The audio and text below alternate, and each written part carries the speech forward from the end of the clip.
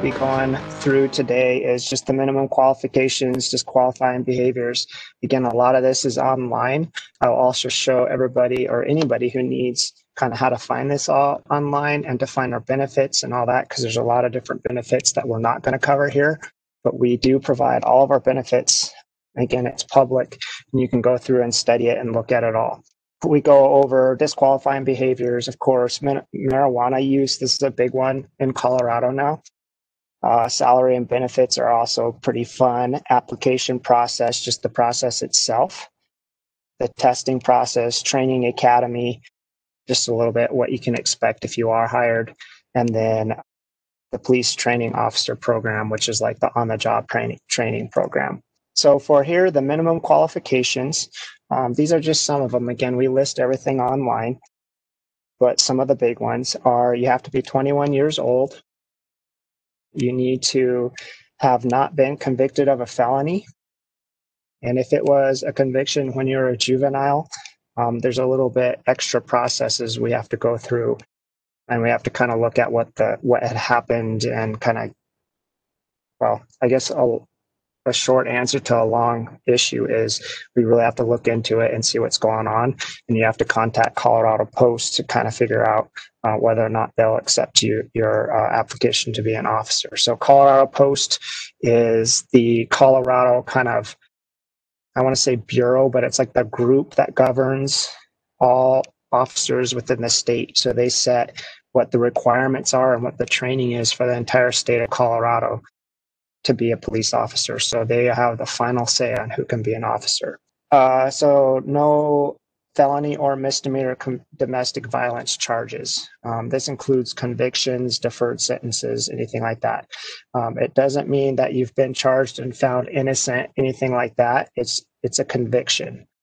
Even if you do a deferred sentence, at that point you've pled guilty to that conviction, so you can't be an officer. For us, this is kind of a big one I'm going to spend a little bit of time on, is the 60 credit hours or the 30 credit hours. We have two programs, I guess. Our minimum really is 60 college credits, and it can be in any course of study. It doesn't have to be criminal justice related whatsoever.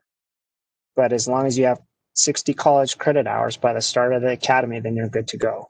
Now, the 30 college credit hour program is what we call our alternative education program.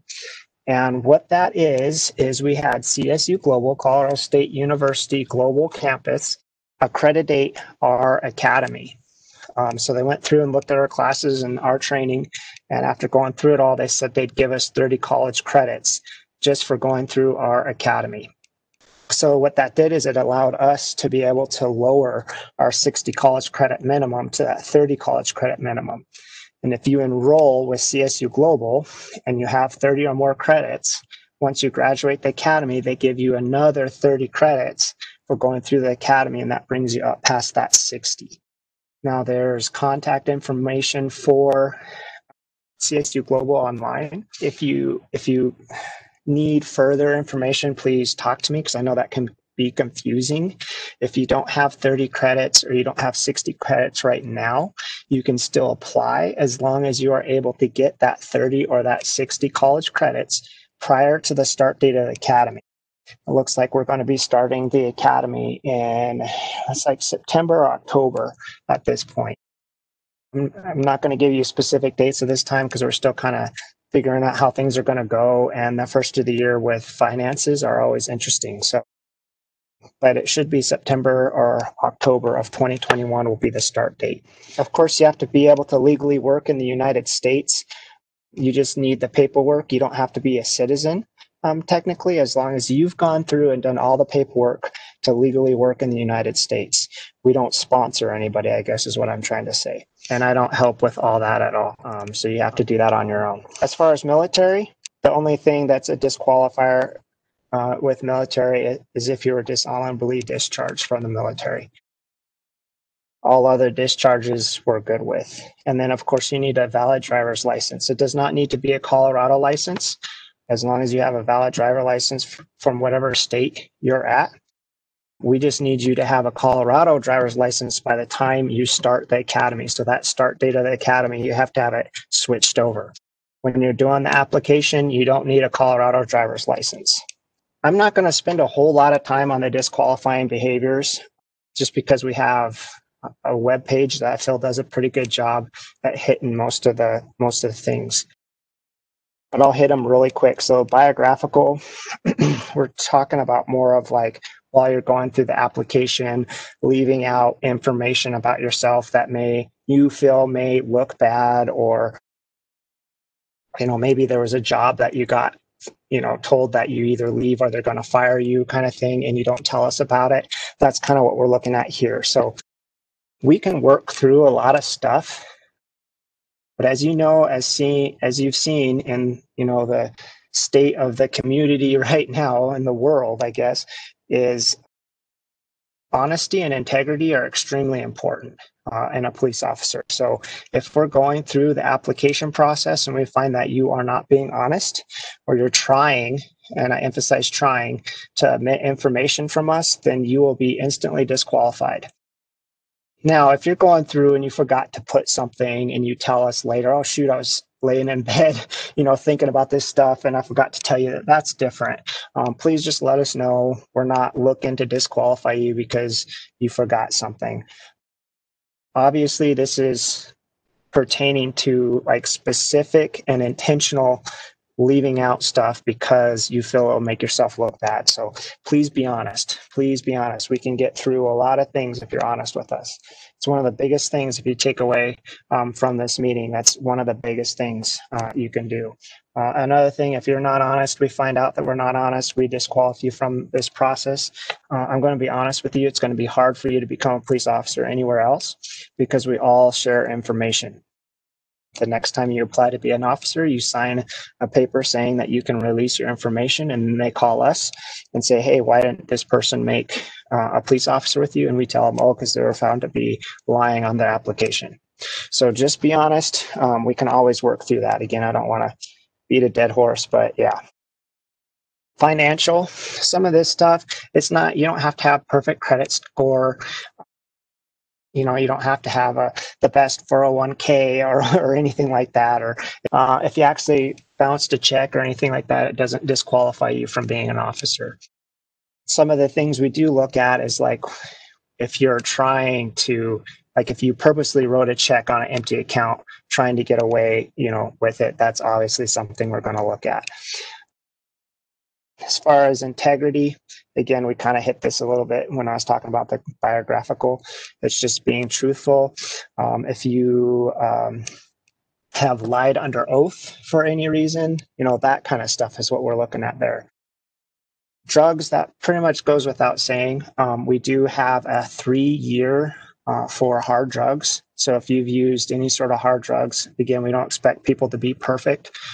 Everybody's had those bad mistakes or stupid decisions they've made, but you cannot have used hard drugs of any kind in the last 3 years and then apply. You have to have 3 years between that and the application. Alcohol. This one is more of like drinking alcohol at work kind of things. We're not saying you can't drink alcohol.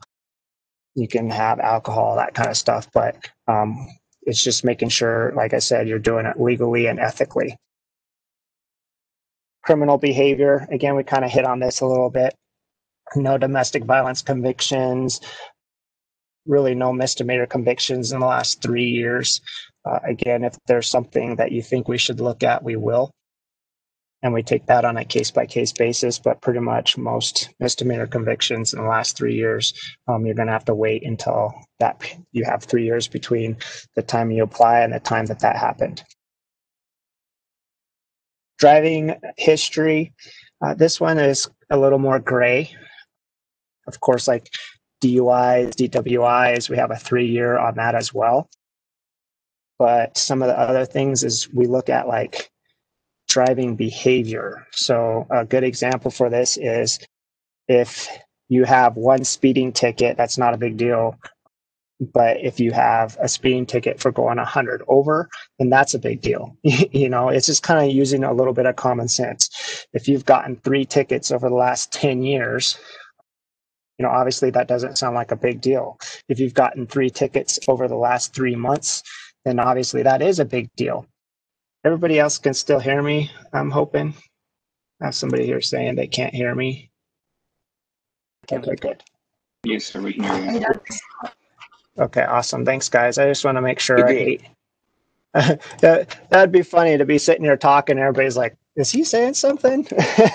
And I'm halfway through the presentation. We had that happen during our academy with the shift to COVID. We had an instructor talking for about 30 minutes before realizing no one can hear. An hour.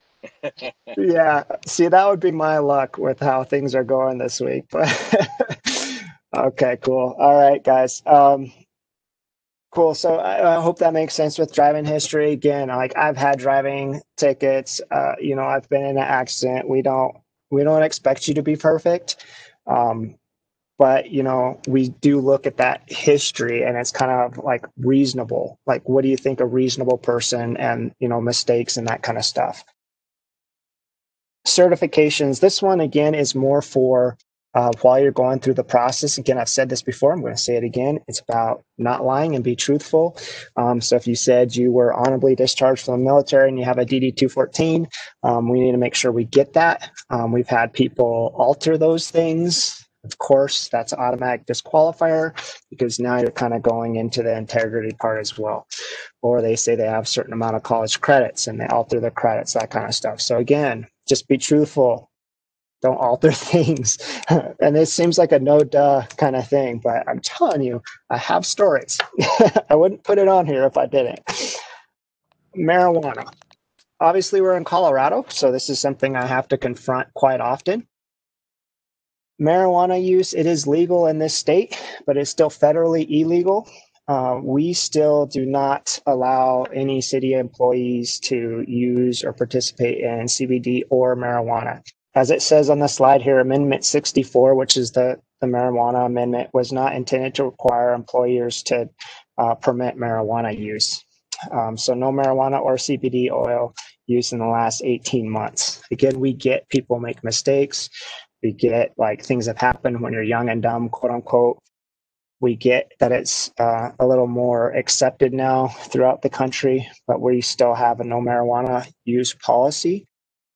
But we also do that 18 months again because we know that people have bad times in their life and can learn from that and be a really good officer because of those times in their life. So again, 18 months by the start date of the application, so the 26th. Now we're on to the fun stuff. Salary and benefits. So as a recruit, and when I say recruit, that's as you're going through the academy, you're getting $27.23 an hour. So $27.23, which is $56,640 a year. So we're actually paying you to go through schooling, which is pretty good because that's a lot. A lot of people don't make that, and they're not getting an amazing education. So as you're going through, you're a full city employee with city benefits. The benefits come into effect the first full month that you are there. So if you start the academy on the 4th of July, August 1st would be when your benefits come in. And of course, the benefits are what you select. And again, I'll kind of show you where all of our benefit information is online if I can figure out how to do so. Okay, so anyway, then you go to this P4. P4 is police officer 4th class. That is the moment you graduate, you automatically bump up to that. So you go from the $27.23 an hour to the $29.93 an hour, which is the $62,244 a year. That's automatic just for graduating the academy. Then every year on your graduation date from the academy, you bump up to the next level. So the next year, you go up to that P3, police officer 3rd class, and that's the $68,604 a year, or $32.98 an hour. The next year is the $75,588 at $36.34 an hour. And then the year after that, your final kind of automatic bump is 86,652 or the 41.66 an hour. Now, any laterals in here, you come in and you start the academy at that lateral rate, which is the $36.34 an hour.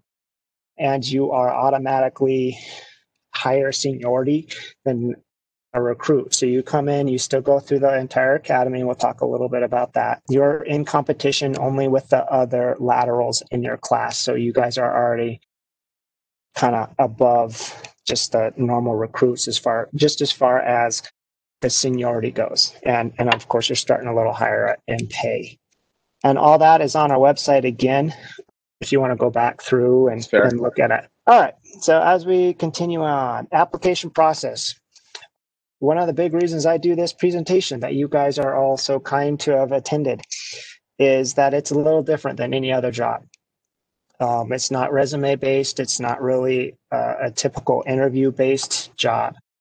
It's actually more of a testing based job. So we have applications open right now. We're keeping them open through December 21st. I highly suggest that if you're at all interested, apply well before that date. We do say we can close the applications at any time. We haven't done that yet. Obviously, if you want to apply, we want you to apply. But on that date, on December 21st, we close them and we do not reopen them for any reason. So if something happens and you're not able to get your application in because your computer decided to go for a run or whatever, that's on you. Shouldn't have waited to the last minute. So please, please, please, if you're at all interested, put the application in, you can apply. And then if something comes up and you have to pull your application and you're no longer interested, you're going to a different department, whatever it is, just let us know is all we ask. Just let us know. We'll pull your applications and you're more than welcome to apply the next time we do it. Again, it looks like we're going to do an academy in September or October. This date has changed a few times, so I don't say a date because it's gone from the 4th to the 20th. Just be aware that that date is not set in stone. Okay, so after you put in your application, within 24 to 48 business days, you should get an email stating whether or not your application was accepted or rejected. If your application is rejected, you'll get kind of a generic email saying it's been rejected and you need to look over your application and the minimum qualifications. And basically it's telling you to look over and figure out why you were rejected. If you have, like if there was a weird situation, like your license was suspended for a week because you were in the hospital and you couldn't pay a ticket, something that like actually makes sense. We have a process to where you can write us back, and in that email, you'll get the instructions on how to do so, and you can explain the situation. We then look at that, and if we need to, we take it to the chief, and he goes, yep, I'm good with that, and we move you on into process, and we accept your application. So that's kind of one of those trip falls you have to get past if there's kind of one of those weird stories. Still answer truthfully on that application. Don't freak out if your application's rejected. We'll work with you. We'll tell you what's going on, and we'll see if we can get your application accepted. Now, if it's something like, yeah, I smoked marijuana last week, then don't expect us to accept that. Most of you, I'm sure, will get a letter that says, or an email that says you've been accepted, your application's been accepted. What the next process is this written test. We are actually changing it this year. So if you've gone through the process before, it's going to be a little bit different. We used to have everybody come here to Colorado Springs, to the Police Operations Center downtown, and we had a computer lab, and you'd come and we'd proctor a written test. We are working with that host, the test provider right now, to make it all digital. So when we get this all set up, we're pretty much done, but again, we're kind of still working with the provider. It should be in the end of November, beginning of December. Everybody whose application has been accepted, we're going to send out the information on how to test. We'll probably give you a certain amount of time, like a week, to complete the test. And then you can go and do that test on your own. There'll be a link. You sign up, you go through, and you do the test. So you could do it at 1 a.m. at your house now, instead of having to travel here to Colorado Springs to complete. Again, this eliminated one of the times of coming here and being in person. So for those of you that are out of state, this should help you out a little bit as far as, the expenses of coming down here. Helps a lot. Yeah. So we've been trying to do this for a while. Obviously, it's a big, it's been a big undertaking, but I really think it's going to work out well. So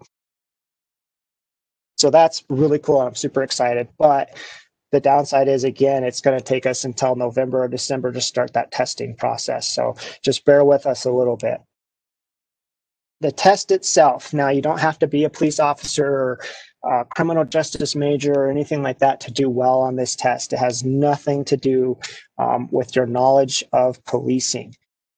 It measures on, quite honestly, if you're going to be able to be a good police officer, if you're going to be able to learn this skill. So we look at like reading, writing, arithmetic, grammar, situational ethics, those kind of things. And most of it's going to be, like mathematics is it's the simpler kind of word problems, trying to figure things out, patterns. And, you have a bunch of people doing a crime at this time and these dates, what would you think the next crime might happen? Those kind of things, just normal logical thinking. We will provide a real short couple question, like study guide. And then the vendor we're using also provides a study guide that you can purchase. I would highly suggest that you purchase it, but again, it's not required. But at least it'll help you know the kind of questions that are going to be asked, and will help you prepare for that test. So, and again, we'll send you all that information to everybody whose applications have been accepted. Now, the written test is 30% of your entrance exam score. The other 70% is the oral board. And I'm probably next time going to change this slide because it's really not a board per se anymore. And it kind of, well, it is a board, but it's let me explain. I'm getting ahead of myself. So it's more like a recording, literally. So we use this application. It's actually kind of cool. It's called Spark Hire. And how it works is when you're ready to do your oral board. So let's say you did the written test, you must get a 70 or higher on that test to move on. And so you completed your written test in December. We write you and tell you you've passed the test, and we give you the instructions on how to go on to the Spark Hire interview. When you do it again, you do not have to come to Colorado Springs because it's all online. And again, it's more like a recording. What it is an application we load the questions into. You click start and it gives you the question. Usually will probably give you about a minute to kind of get your thoughts together, take notes real quick, and then you have to hit record and it'll record your answer. So it's like you're in an interview, but there's nobody on the other side staring back at you or asking you follow-up questions. So you answer your questions. When you're done, you hit stop recording, and then it goes on to the next question. Once it's done, it submits it all to us. We do have a board of officers that go through all the interviews, and then they rate them. That interview process is 70% of your score. So we combine that along with your written test, and that's your entrance exam score. Yeah, that interview can be weird. What I suggest, since you guys are all here, I'll give you some of my tips. Have somebody write questions on a card or a piece of paper that you aren't aware what the questions are. Set up a phone or a camera and have them slide you the questions. Even have a stopwatch if you want, or answer them as quickly as you can. And then go back and review it. That'll help you with your just overall interview score skills, and can help you a lot with this interview portion, because it's different. You've probably never done it like this before, even if you're a previous officer, because it's kind of new. After those scores are combined, we usually take about 3 times as many people as we have positions for into the background process. What I mean by that is, if we're going to hire 50 for the academy, I'm going to take 150 people and I'm going to move them into backgrounds. And that's strictly based on that score. no interview, no history, no anything else. It's just based on that score. We move those into backgrounds, and then that's where some of these slides are coming into play. So what I mean by this banding and employment list is we put all of your scores, let's just say from like 90 to 100, that'll be A band. And then 80 to 90 will be B band. Obviously, that's a big band. We usually do it a little less than that. And then we'll move. So if we're looking for 150 people, we might take A and B band and move them into the background process. So it's just a way of getting to that 2/3, or sorry, 3 times as many people as we need into the background process. Then we do like this personal history questionnaire.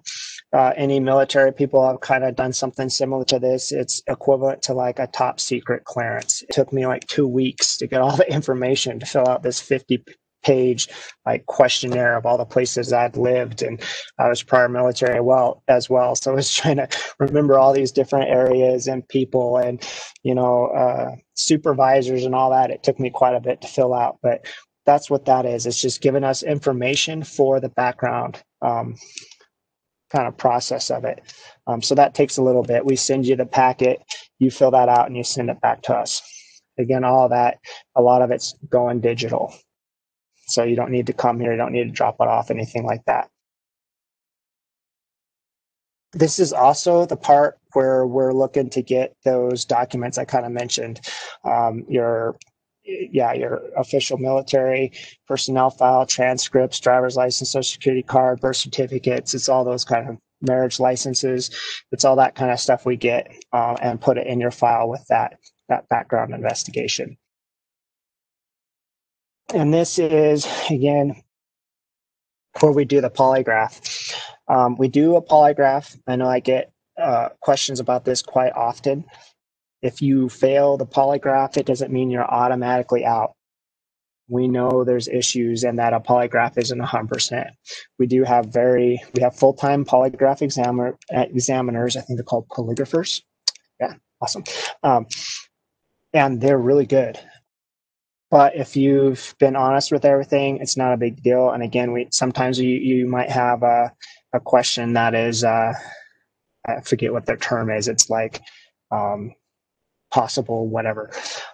What that does is it just gives us an area to kind of look through and make sure that we've gotten all the information and that you indeed are being truthful. Again, if you have an issue with one of the questions in the polygraph, we're going to work through it. It's not an automatic disqualifier. We're not like, see, you failed the polygraph. Okay. So don't freak out about it. Again, as long as you're honest, telling us everything, you're going to be fine. That isn't a part where we lose a ton of people, I guess is what I'm trying to say. We just use it as a supplemental tool. The physical ability test, and we're going to go into this a little bit more detailed in the next slide. But again, we're going to start this, and we're only going to administer it to those who've been asked to move on in the process. So it's going to be during that background process. You are going to be asked to come to Colorado Springs for this part. Again, you will already know that you're, pretty far into the process. So we're hoping it's a little more incentive to come here. But at some point, we have to do that in-person polygraph. We have to do an in-person interview, background interview. We do the 16PF and the MMPI, which are like psychological tests, national tests. We didn't make them up. We have an interview with a psychologist, and then we administer that PAT test. After everything's done, we kind of put everything into your packet. Then you go into the selection committee, and that's usually based up of like the chiefs and the deputy chiefs and head of human resources. And they go into their top secret squirrel meeting area behind, closed doors, and they come out and they have the people they want to hire. I don't know how that works. I've never been invited to be in there. But they go in, and then what we do is we send out the final offers. So it looks like we're going to be looking to hire 70 people for that September, October class. So we would send final offers to 70 people, and then usually we have 3 to 5 that are kind of on a standby list. And we try to be, again, extremely open with you and let you know what's going on. We also try to make sure we do that 2 months or longer prior to the start date of the academy.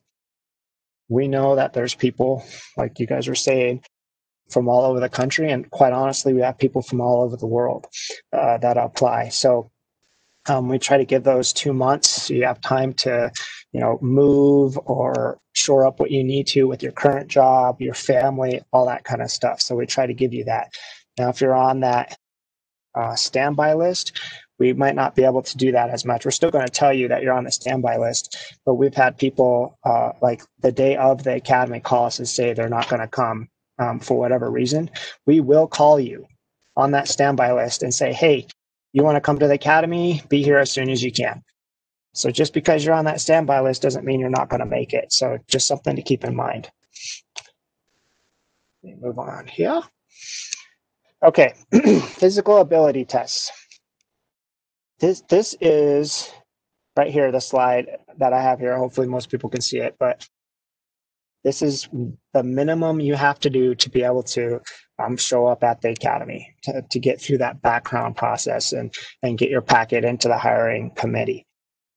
These are the minimums. You must pass every single one of these. If you do not pass one of them, you don't pass any of the tests. It's a pass or fail, okay? Vertical jump, you get 3 attempts to get 15 inches. I have all the videos online, so I'm not going to spend a whole lot of time explaining it. If you have a question or you can't find the videos, please let me know. You can also go on our YouTube channel. I've posted them on there. And I think we did an okay job, even though they're kind of boring videos, but hopefully it has the information you need to make you successful for this.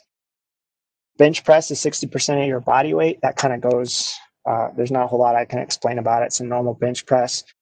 And then you can calculate 60% of your current body weight or your body weight when you take the test. The Illinois Agility Test, this is a national test. So if you have further questions about how it's set up, you can literally Google Illinois Agility and you'll see all these things come up about it. You get 2 attempts to do 22.2 seconds. It's a 10-meter run, so it's not very far. You run down 10 meters, you run around a cone, you come back, and then there's some cones like set up, and you kind of serpentine in between the cones, and then serpentine back, and then run back the 10 meters, and then back through. And you have to do that within 22.2 seconds. And again, we have videos online, we have it on our webpage, and we have it on YouTube. Sit-ups, right? You have 1 attempt to do 25 correct sit-ups. Again, we explain how we do a sit-up online. It's a normal sit-up. You have somebody holding your feet, and you have to do 25 correct. 300-meter run, you have 1 attempt to do it within 76 seconds. And then push-ups, you have 1 attempt to do 19 correct push-ups. And the beep test, this is another one I get a lot of questions about. We've explained it on a video, and it is kind of a national test that you can look up. Quite a bit of information. It's 20 meters.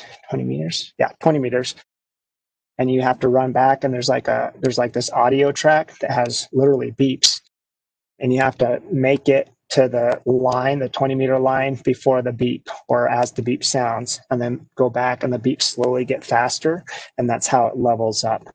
Each level's a little bit faster, so you have to get to 4.4. Again, I know that can be confusing if you've never heard of it. Please watch it on our page or YouTube, or again, you can Google it, or you can contact me too, and I'll try to help you out. So you have gotten the final offer, and you show up at the academy. Congratulations! Yay! Approximately 26. It's almost, to be honest, it's probably going to be more like 27 weeks now. COVID has kind of made it a little more difficult, and we are hiring more people, which is awesome for you, but it might add a week or two to that academy length. You are paid, again, I kind of went over this, $27 an hour as you're going through if you're a police recruit. You go home night and weekends. It's not a live-in academy. You don't have to leave your family. You're not staying in dorms, anything like that. I always say it's an adult-based learning environment. You act like an adult, we treat you like an adult. So that being said, you go home. We don't help you with housing, any of that. It's completely up to you to figure out. You live with your family, or if you have a bunch of other recruits that rent a place together, whatever it is, that's entirely up to you. Again, we talked about benefits. So what I mean by closed academy, we don't have a bunch, it's not a regional or anything like that. We don't have a bunch of people from all over the area coming to our academy. People can't pay to come to our academy. So everybody in our academy, for the most part, is going to be coworkers of yours. As long as they graduate, you guys all have jobs. You go out and you start working for CSPD. The reason I said for the most part is sometimes we'll have like a courtesy where we'll allow one or two people in from a neighboring agency because something's happened.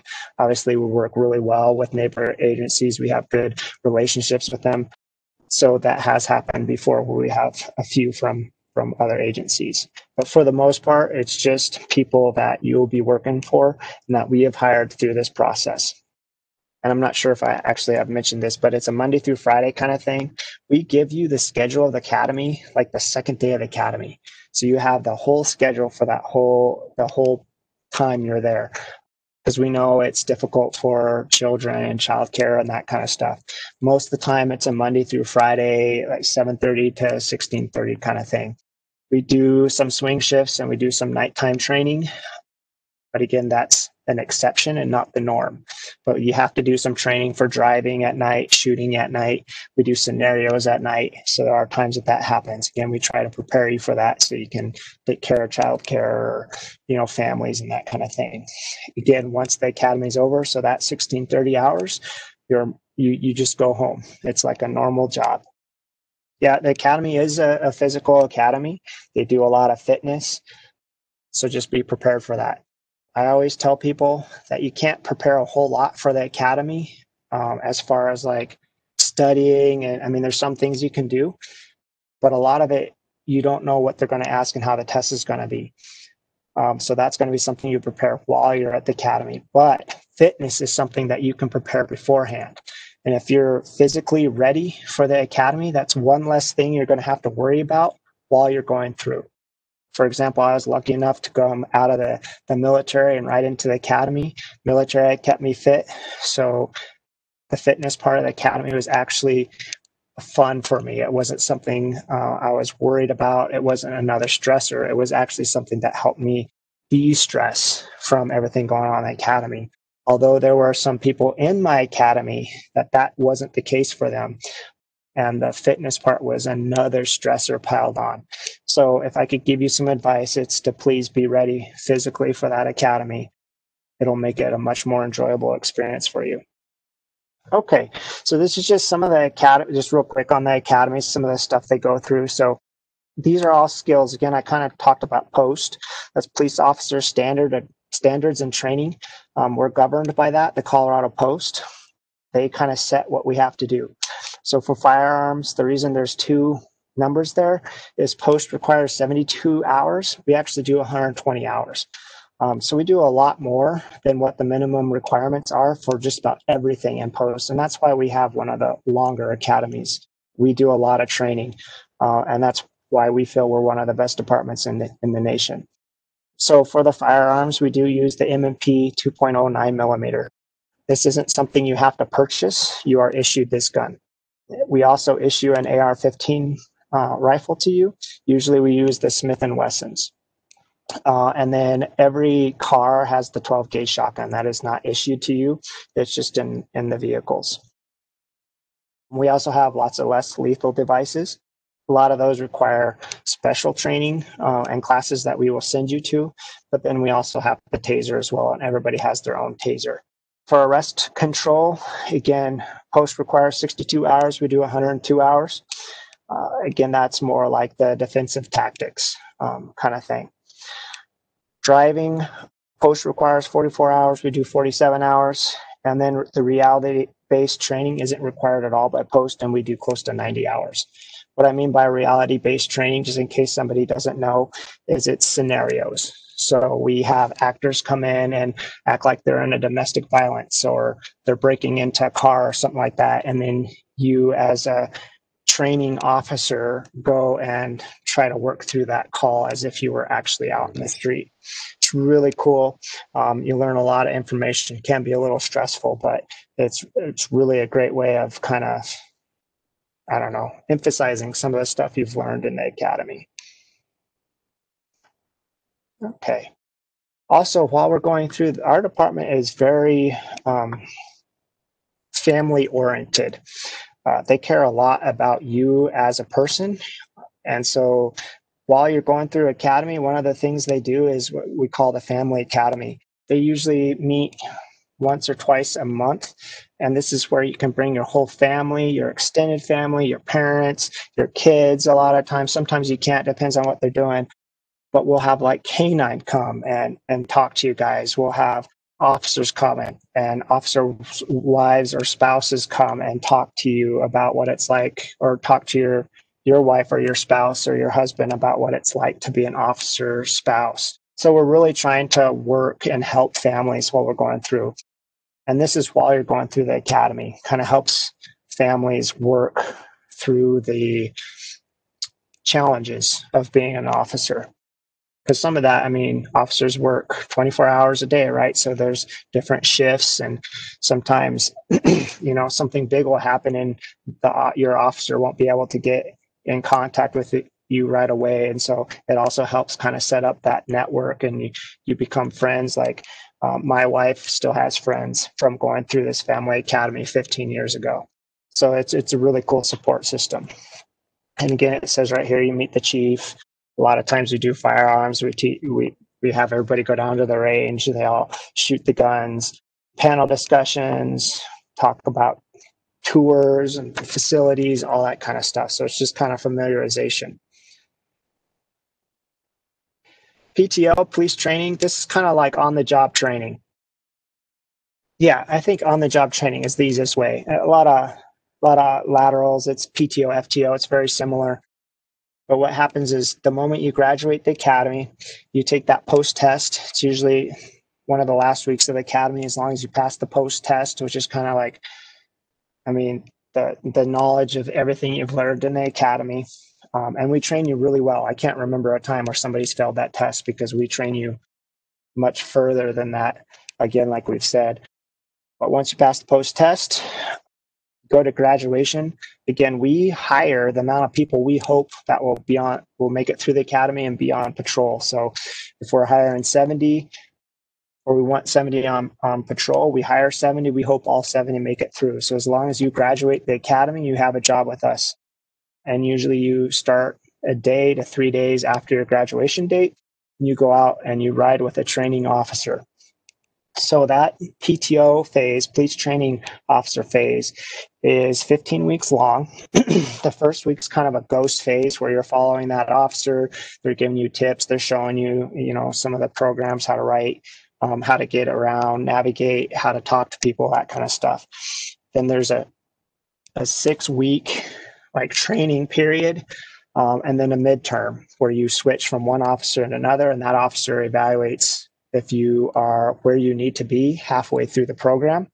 As long as they say, yep, you're good to go, then you go to usually a different shift with a different officer. You need to do another 6 weeks, and then you have a final evaluation with another officer. And that final evaluation, they just make sure you're where you need to be at the end of the program. Okay, and for laterals, that can be shortened quite a bit.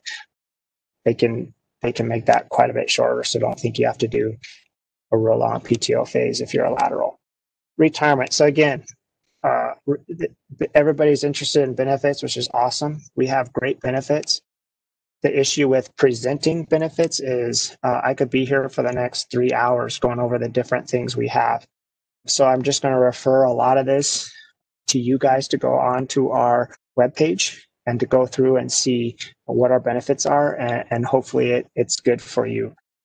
Of course, it's a government organization. I think the benefits are great. So, I went through and found some of the big kind of pluses about the agency's benefits and put them in here for you. So retirement, is 25 years of service and age 55. So this is full retirement. 2% benefit per year for the first 10 years, and then 2.5 for every year after that. So what that means is like the percentage, and it's based on the highest 3 years before you retire. So if you did 10 years, you'd get that 2% a year, so you'd be at 20% retirement. Then obviously after the 10 years, it moves up to the 2.5%.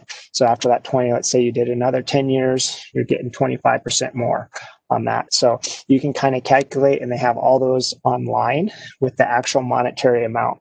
You are vested after 5 years. So if you put in 5 years with us, you are vested, you're getting that retirement. So here we talk about the employee contribution is 11%. The employer is 8%. Vacation, we get 3.69 days per pay period every 2 weeks. And you max out at 264 hours, meaning if you don't use and you go over that, then you lose it. So just make sure you use it. 6, you get 9.33 hours a month. Again, the max out is 1,056 hours. So not only do you get this vacation and this sick, but the city, because you're an officer and you're going to possibly work holidays, at the very beginning of the year, they give you 88 hours of vacation for those, because there's technically 88 government holidays, 88 hours of government holidays throughout the year. So they give you that as vacation. So even if you don't work Christmas, so if Christmas falls on one of your days off, you still get that 88 hours of vacation a year as a benefit.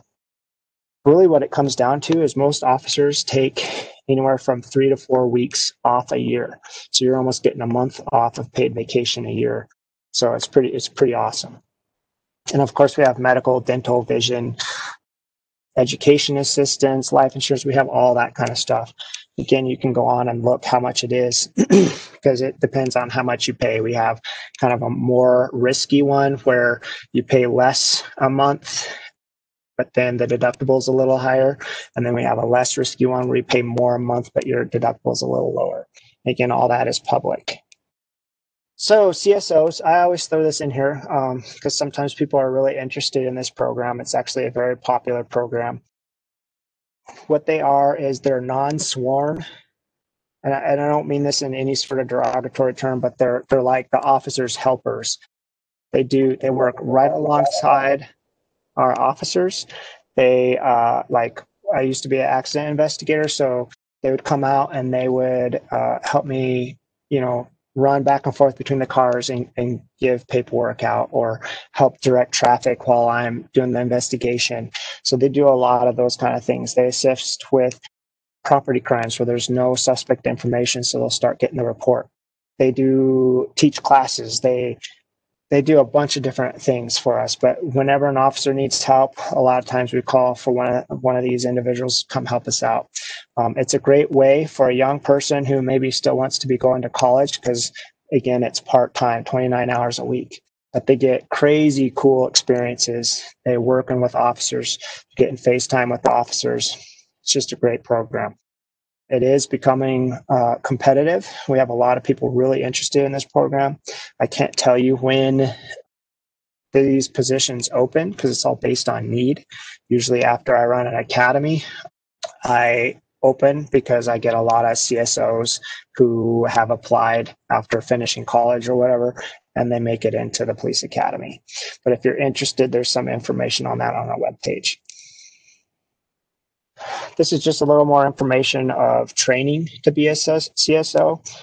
Kind of goes through, interviewing skills, the CRS, which is like the laws, CPR, crime scene processing, the MDC, MFR. Those are just programs we use and how you're dispatched and given information on the road through the computer. We do driving and they do defensive tactics. And then there's the field training, which is kind of like the PTO, FTO, where you go and you ride with another CSO officer for a while. This is just some information about what all they do. So 25,000 to 29,000 calls a year is what they cover. 6,000 reports, 6 to 8,000 reports, 2,700 to 3,200 traffic accidents. Oops. So they do a lot of abandoned vehicles, parking complaint calls. So this is just showing how much they get to do and how much impact they are for us, just in case you were interested. The CAPS program, I throw this in here. This is how we do our internships. If you're in college and you're looking to get an internship, you have to do it through the CAPS program. Fortunately, with COVID, a lot of this stuff has been paused because they're all volunteers, all considered a volunteer. But this is, yeah, if you are at all interested, or if a family member is at all interested, we have a really active volunteer program, or we did before COVID. But here's some of the information for you. I don't want to talk too long. I think I'm talking too much already. So just in case, again, anybody's interested, sometimes people forget that there is somebody on the other side of the telephone answering calls and talking to the officers. So our communication center is right here. It's actually within 15 feet of where I'm sitting right now. They do all the calls for the city. We have call takers and dispatchers. We have the fire department up there, and we have the ambulance up there. They're all within the same area. If you are interested, or anybody you know is interested, a lot of times we have spouses that are really interested in this. We have applications open right now, and we keep them open. After we receive enough applications, we then process it and then start hiring and put a class on for the 911 call takers and the dispatchers. So I wanted to throw that in there. People forget about that. So some frequently asked questions that I get, I wanted to hit, is the schedule. We run 4 10-hour shifts, and then you have 3 days off. Now, this is going to probably confuse some of you, but how we choose shifts and divisions and all that, we basically wipe the slate clean. We have a shift pick in October timeframe of every year for patrol. This is only for patrol. How we do that is we literally have an Excel spreadsheet that has the different divisions and the number of spots in each division with each start time. So we have start times that go, we have like the morning one is 5:30 a.m. We have like a 9 a.m. We have a 2 p.m., a 5 p.m., and a 9 p.m. start time. So there's a bunch of different start times. Again, they're 10-hour shifts, and we have 4 divisions. Now, when we call you for that shift pick, you get to pull up that shared document. You look what other people in front of you have picked, and you go down and you can see what's open. You tell them, well, I'll take Stetson Hills division at 9 a.m. And usually I'll have the days off for that first quarter with those slots. And you'll say, Wednesday, Thursday, Friday's off, and they'll give you that slot. Now, after you've picked that, usually a couple of weeks, your whole division and start time will get together, and you'll pick the second, third, and fourth quarter days off. So you could, and it's all based on seniority. It goes from top to the bottom, and you pick, and then it goes back to the top to the bottom, and then you pick. So you get to pick based on your seniority. So even if you're the last in seniority, you can still get a couple good sets of days off because it's kind of spread pretty evenly. So with all that being said, your start time is going to stay the same a whole year. Your division is going to stay the same the whole year. The only thing that may change is your days off, and that could change 4 times a year if you choose 4 different days off. If you choose the same days off all year, everything will stay the same.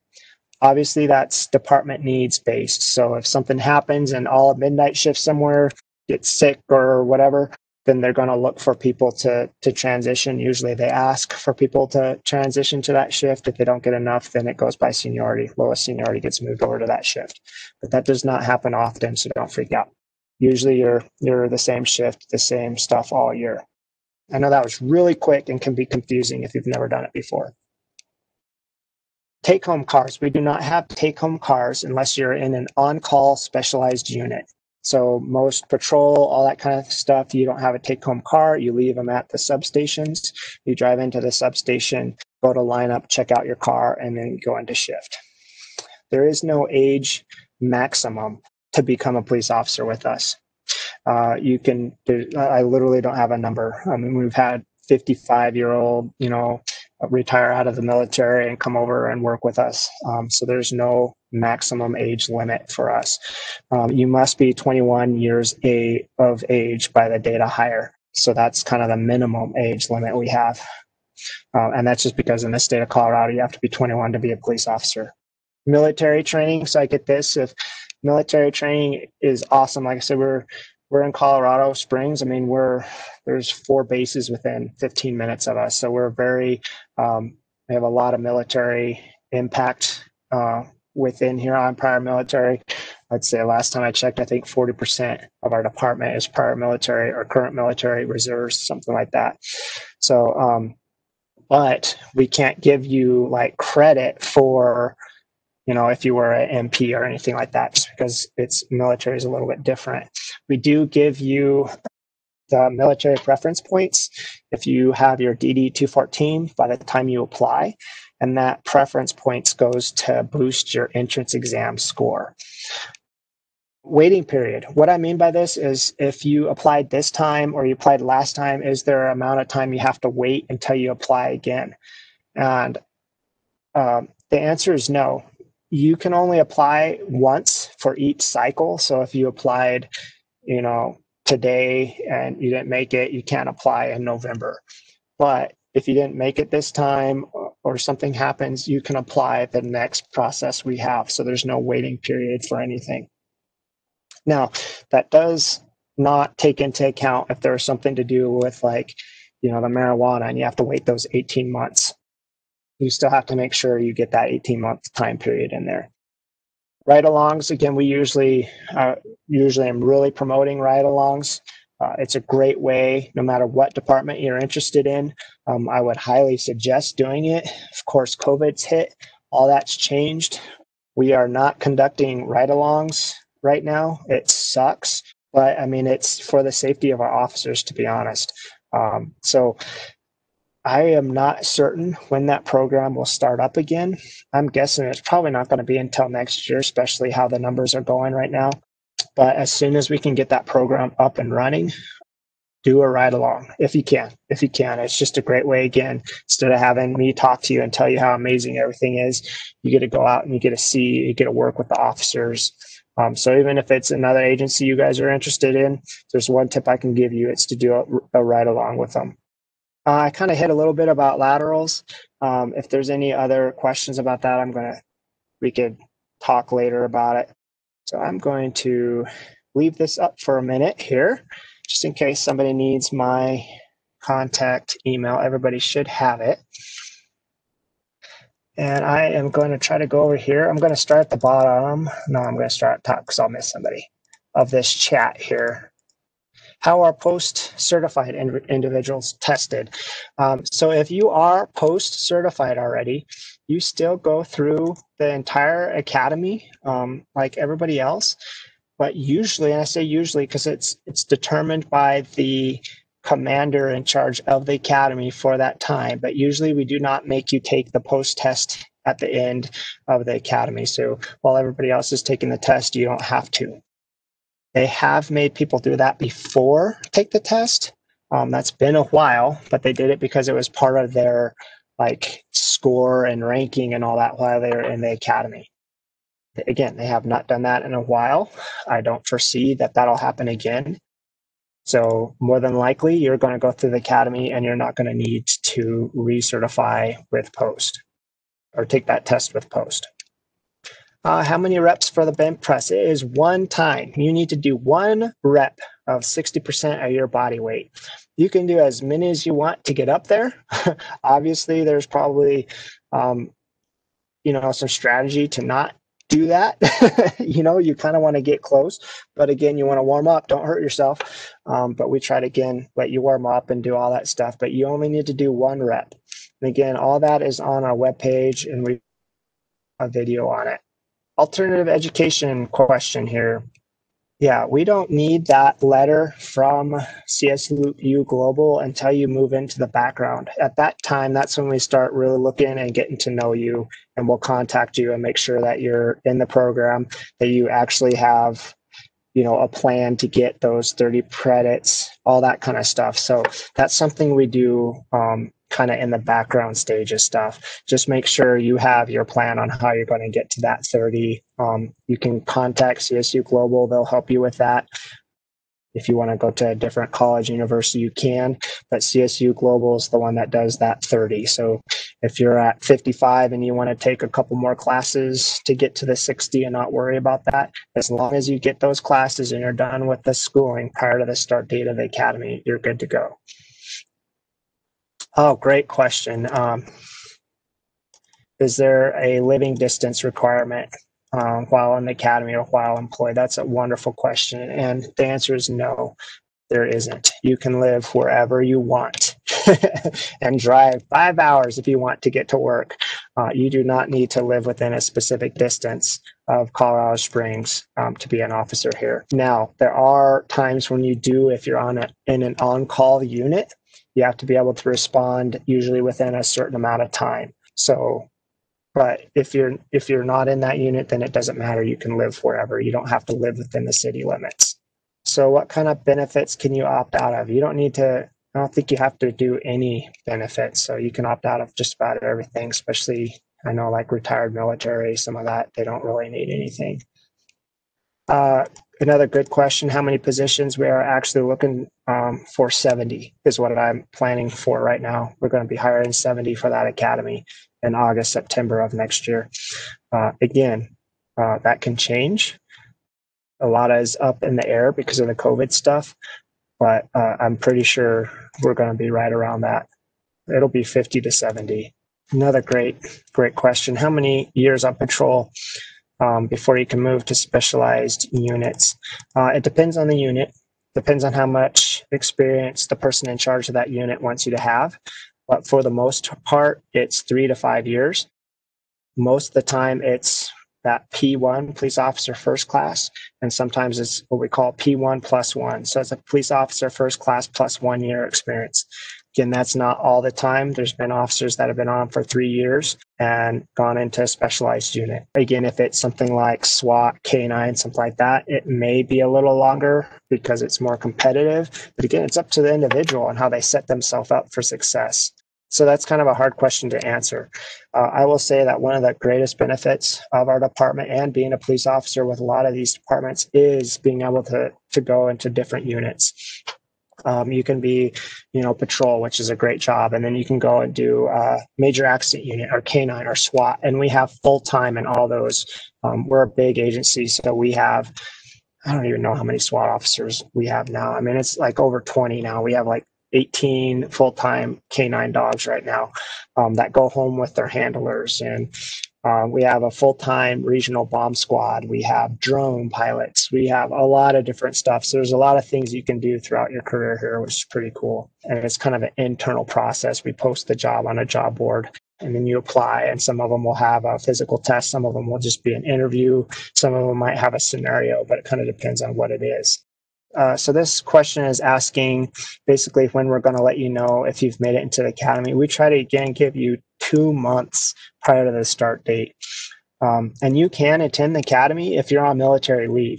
So if you, let's just say you don't get out of the military until November, and the academy starts in September, October, and you have 3 months of military leave, you can still attend our academy, but you must be able to attend it full time. So that's kind of one of the only things we stipulate with that.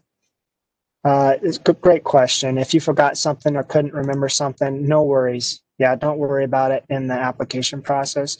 When we go into that background process, that's really where we're going to start digging in and figuring out who you are. So I appreciate your honesty, though. So time frame, like I said, that once you submit your application, you should receive an answer within 24 to 48 hours on whether or not your application was accepted, and that's working days. Then we are going to do the written test in the end of November, beginning December, if not earlier, if I can't get it going earlier. That written test should be like you'd almost immediately get your scores back, but I tell you 24 to 48 again, just to make sure. You'll get your scores pretty much really quickly after you submit that test, so you'll know whether or not you're moving on. If you get a 70 or higher in that test, we send you an email on how to complete the interview portion, the recorded portion of it. Usually we give you a week to do that. So those are all right in a row. Then after you do that interview, the Spark Hire interview, there's going to be a couple months where we have to process all those interviews. And then, like I said, in March is when we're going to start doing the backgrounds. And then as far as the final offers, again, we try to give you 2 months notice. So that's going to be June, July timeframe. Do training certificates count at the academy? No, they do not. We don't accept any certificates from anywhere to count towards the academy.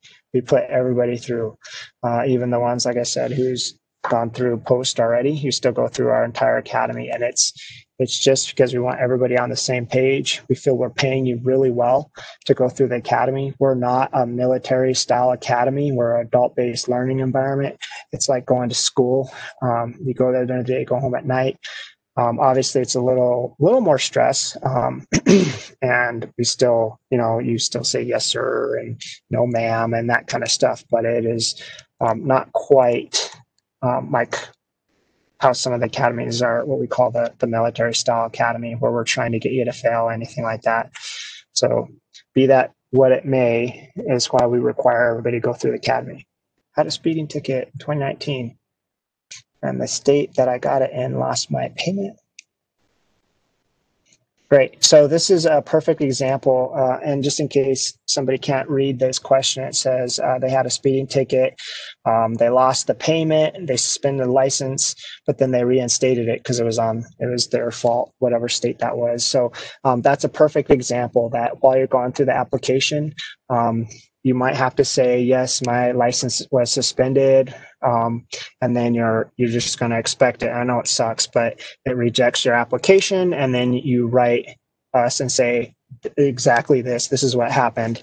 And then we're going to move it on. And I can say with pretty much certainty that you'd be moved on and your application would be accepted, because that stuff does happen. So don't let that keep you from applying, and don't freak out if you get quote unquote disqualified at first. Again, take the time to write us, and we'll fix it for you. I think I kind of hit this with the training certificates. We don't take anything. We put everybody through. Even as we were talking about laterals who've been an officer with other places, we still put everybody through. Now, if you're talking about like you were a driving instructor, that kind of stuff, that is kind of up to Colorado Post. Now, if it's within the state of Colorado, let's say you were, in Woodland Park or something, and you were a driving instructor out there, you still can be a driving instructor with us, because that's a state certified instructor course. If you are in another state, you can work with Post in transitioning that over. A lot of times, to be honest, it's just easier to go back through the course. We pay you. You're getting paid, like we'll just say you're a driving instructor. You're getting paid good money. And instead of being on patrol that week or two, you're out driving cars around. So a lot of people just go and redo the training. But if there's something you're really into, yes, we do work to get that, or you have to work to get that transitioned over to this state. Yes, so this question is, I have a bachelor's degree from a foreign country, they have an equivalency, recognized organization in the US. Does it count as education requirements? Yes, it does. As long as we have that equivalency, it does indeed. I keep forgetting to read these questions for you guys. Do you all have operations that work out of headquarters? Or do you have substations? So we have substations. We have 4 substations.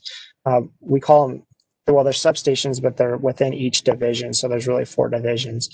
And if you look at Colorado Springs, it's literally like split down the middle and in each way, both horizontally and vertically. So you report to whatever substation you had signed up for that year before. So when I was using the example of Sand Creek, that's our southeast substation. So that's where you show up. That's where you're going to work out of, that quadrant every year. Each division is further broken down into sectors. And so when you go to work, a lot of times you're assigned a certain sector within that division. But yeah, you stay within your division. Now, of course, if something crazy happens in a different division and they need help, you're going to be crossing lines and going into that division to help out. But you start and you end your shift in the same division every day. Great question. If we want to work overtime, are there opportunities for us to do so? Yes. We have an entire, what we call extra duty program. So that's a different pay. That's not necessarily overtime, but you can do it on your off time. And it's, I want to say that it's like $32 an hour right now. What that is like we have a big church here that needs officers to direct traffic when they're getting out. And so they'll contact our overtime advisor and they'll make a schedule and then you sign up if you want to go do it on your off time. And again, it's not time and a half, it's at a certain amount of pay. Then if you're working, if you're on shift and something happens again, we're hourly. So if you have 3 hours of overtime, because something crazy happened, you're working a crazy case, that's all time and a half. And that happens, that can happen frequently depending on what shift and what division you're working. We do also have overtime you can sign up with. Now that's usually based, if it's a city event, most city events are at a time and a half basis. And then we send out an email saying, hey, there's an event, we need extra officers for we have a lot of big events here in Colorado Springs, so like a balloon glow and some crazy things where we'll set, block roads and all that, and it's a big event. And you can get time and a half for that. So you can work as much as you want to. You can work a lot. If somebody calls in sick, a lot of times they'll send out a message saying, hey, we need somebody to work Stetson Hills swing shift today, and you can sign up for it or throw your name in the hat to go do it. So there's quite a bit of work. You'll never run out of work, I guarantee it. Are new officers assigned to a specific division based on performance abilities or class ranking when they graduate? Again, that kind of depends. Most of the time what we do is we try to put you with a training officer that's going to work well with you and help you get out of that PTO program. And so it's whatever shift that PTO and division, whatever that PTO works. So we do try to match you with somebody that you're going to work well with. So you do not most of the time get a pick where you're going to go. We assign you and we pick where you go. And again, the first half of your PTO is going to be with somebody different. And then we switch you and we switch your shift for the second half. The reason is there's different calls you're going to get during the day than, at 12 o'clock, AM and 12 o'clock PM. You're going to get totally different calls. So we want to subject you to all those different things and help you prepare for what it's really like, no matter what shift you end up working. Then just so I'm clear, so after you graduate your PTO program, it is kind of based on where is needed for the rest of that year until that shift pick. And then usually what we do is we block out certain times and places within the patrol sectors and divisions, because we can't have 15 new people working Sand Creek midnights, and we have to kind of spread you out because we want you to get that experience and we need you working with experienced officers. So we do block out times, and you still do a shift pick, and it's based off of your seniority within your class, and you go through and you can pick I see there's a day shift at Stetson Hills, I'll take that. And then the next year after that, you're in the pool with everybody else. Good question. During patrol, do your officers ride in two in a car or separately? We do separately. You have your own car, you're by yourself for the most part. When we have two officers in a car, we call that a Baker unit. And usually they're doing a specialized detail. So 99.9% of the time you will be by yourself in a car. It doesn't mean that you're going to calls by yourself, though. You just have two separate cars. For example, domestic disturbance. In our policies, we have to send at least two cars to every domestic disturbance. So you'll be there with another partner. You just might show up a little bit not at the same time. So that's up to you to make sure you're safe before you make contact. But again, you'll have two people showing up, just those be in their own cars. And the reason is because we feel it allows you more freedom. So if somebody needs to go do something else, they're not tied to that patrol car. So you can still be safe, still have two officers going to calls, but they have their own modes of transportation if needed. Is there a pay bonus for speaking a second language? There is not. It is always something we look for, and that would be more like something you'd put in your resume. That would help you be more, be something we'd look at as far as a desirable trait. That's a good way of putting it. So that's something like in your background and that kind of stuff that's we're gonna look at. But there is no pay incentive for a second language. No, you do not need to buy a gun. We give you the M&P 2.0 9mm. And then we give you the weapon mounted light as well. And you'll get that in the academy when you go through the range. So no, and we give you all ammo. Like I said, you literally are going to you could probably spend nothing besides, like I said, your boots, if you really want to. But most people, again, buy a couple extra pairs of cuffs and maybe an extra better handcuff key, those kind of things. So that's why I say under $200. You're probably going to spend $200 just kind of getting fun things that you like or that you see while you're in the academy that you want to get. You can buy an aux gun or a off-duty gun. So what I mean by an auxiliary gun is most officers carry two guns while they're on duty. They'll have their M&P 9mm on their side that you see, and then they'll have like a small revolver somewhere hidden on them, like on their ankle or on their vest somewhere, just in case their gun doesn't work. And that's what we call an auxiliary gun. That is on you to buy. We do not provide that. So if you want one of those, obviously that's going to be an expense. And then if you have a different off-duty gun you want to carry, so maybe like I had a Smith & Wesson Model 60 357 I carried for a few years under my left arm as an auxiliary gun. And then when I was off duty, I didn't want to carry my huge Smith & Wesson 2.0 around. So I like right now I have a SIG 365. So that's what I carry off duty. Yeah. Okay. So the question is do you change at work or do you change at home as far as into your uniform? We actually require you to change at work because we have to pay you legally to put on that stuff. So you could come like in your work pants and like a black shirt, but you can't put on your ballistics vest, any of that stuff until you're at work. So we have to pay you for it. So most of the time, depending on what shift I work, of course, but like if I was working a swings or a power shift, I'd do things before. So I'd have just my civilian clothes, jeans, all that. We have locker rooms. So when I'd come to work, you kind of have to check in right at your start time. So if your start time was 2 p.m., you kind of check in and then you'd go into the locker room, change into your uniform and come back. You'd have line up and then check out your cars and all that kind of stuff. So you're getting paid to do all that. All right. Anybody else have anything else? And if somebody wants to unmute, if I haven't made it to where you can't, you're more than welcome to ask me a question.